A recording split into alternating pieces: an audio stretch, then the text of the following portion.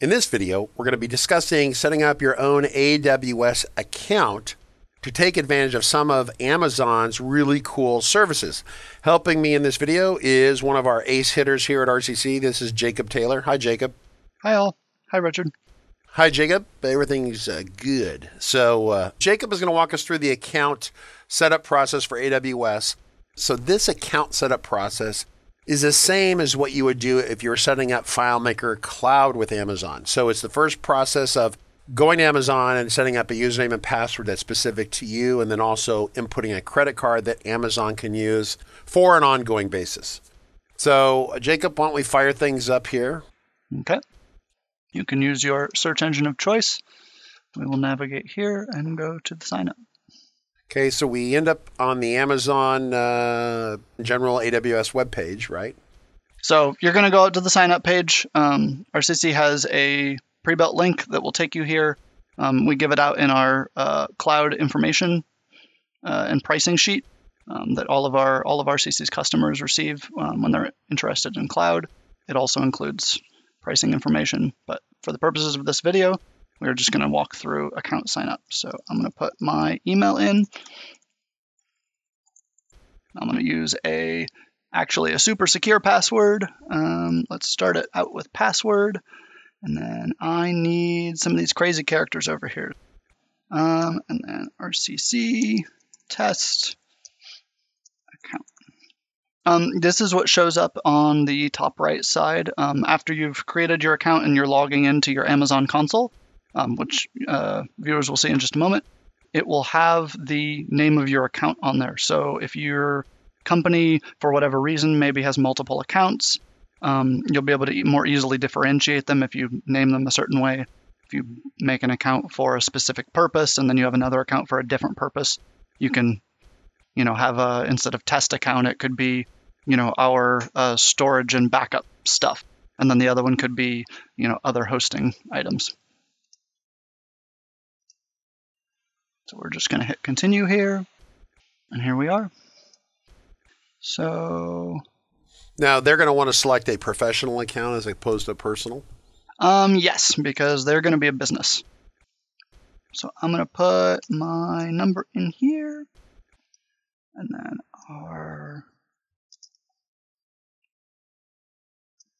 and there we go. And we have all of our details built. And of course, what are the terms of the customer agreement in plain English? What does that more or less say? The very short version and the most important part for most people that would be watching this video is that unlike maybe other places that they'd work with for business, there isn't anything with Amazon where they will let you pay late or something like that. So probably one of the biggest considerations is if you're not paying your Amazon bill on time, you're going to have problems because they will just turn your stuff off. Unlike a lot of places where, you can go into arrears and maybe create a payment plan or something like that if you, get yourself into a situation. Amazon doesn't really care because they are a giant company and they are used to working with very large corporations with billing departments and stuff.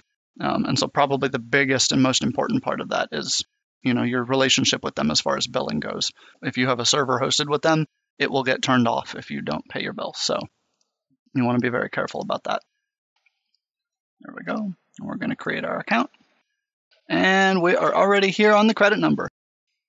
Okay, we're going to go ahead and hit the submit button here. And this will take us to the other side. Bing. And that's the one. Okay. So they're going to do a quick security check on your cell phone. Yep. And we're just going to hit call, and that's going to ring me. They do it backwards. So this one is where you actually give you the numbers and you put them in your response, I guess? Or they call you, you answer the call, and you put it in their phone? Yep. I'm on my end. All right. Hello, this is Jacob. This is Amazon. Please press your numbers.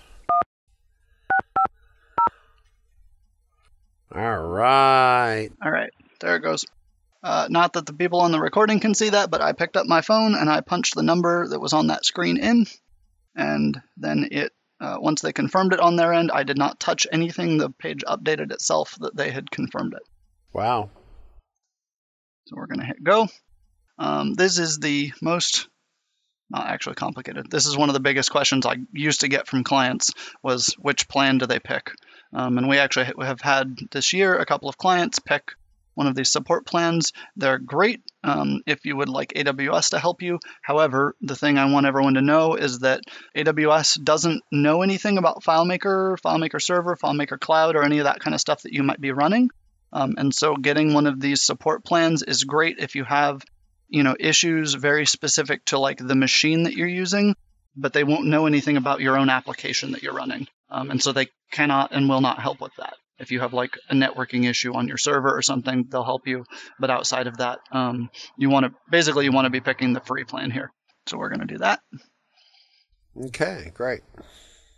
And that's it. We are now waiting for the email. So now we're going to get a confirmation email, and then we can sign it. Actually, we can sign it when this is complete. Oh, there it is. All right, keep trucking along then. Okay, so we'll bring that right over here so everybody can see. This is the email I received saying, hey, welcome. So now we can sign in. Okay, go ahead and sign in for us. We're going to sign into the console. I'm going to put the email in. Correct. We could type that out, or Safari has helpfully saved it for us.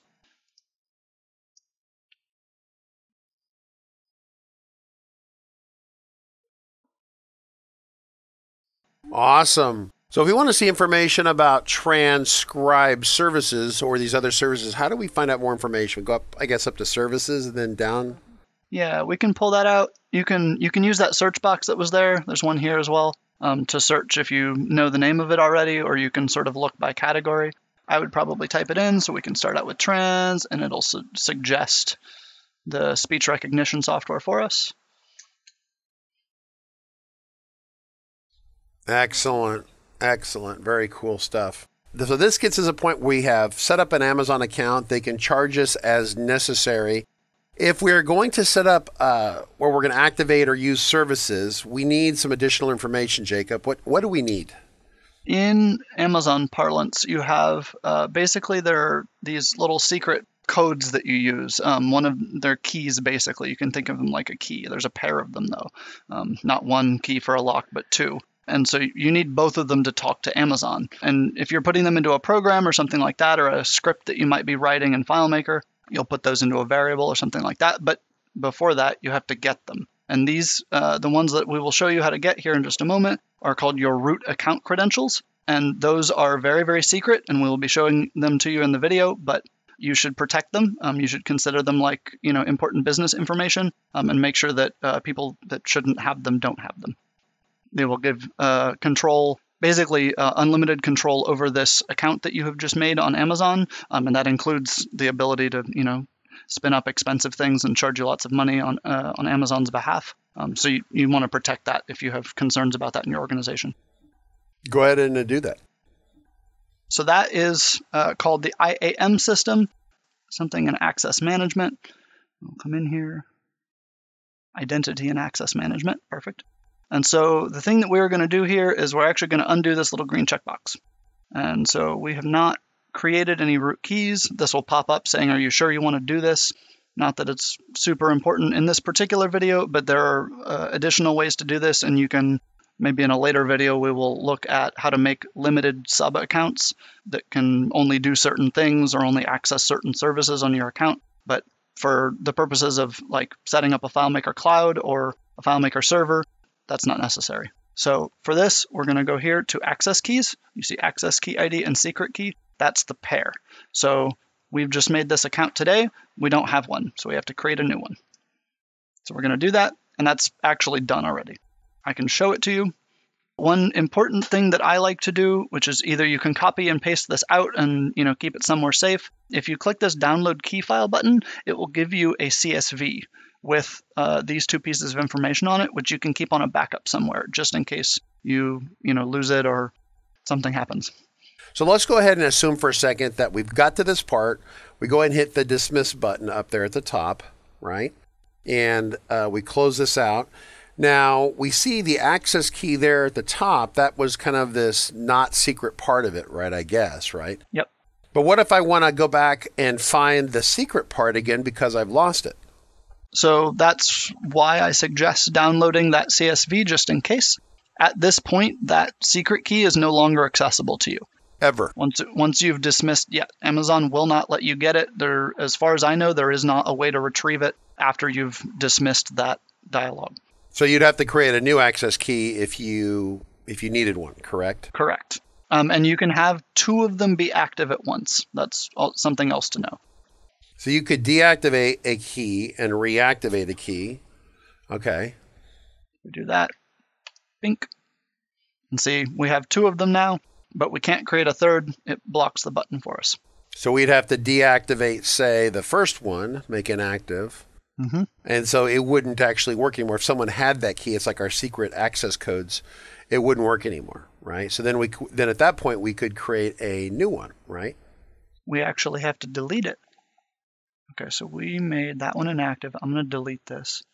So you can have up to 2 keys at once, and these are both full access to absolutely everything in your account. They can be active or inactive. One of the wonderful things about making them inactive is it instantly stops anyone who's on your stuff. So if you know that one of these keys has been breached or lost or whatever might happen to it and you're not sure of who controls it or something like that, you can come in here and either make it inactive or delete it, and that will instantly cut off anybody who's on that using that key.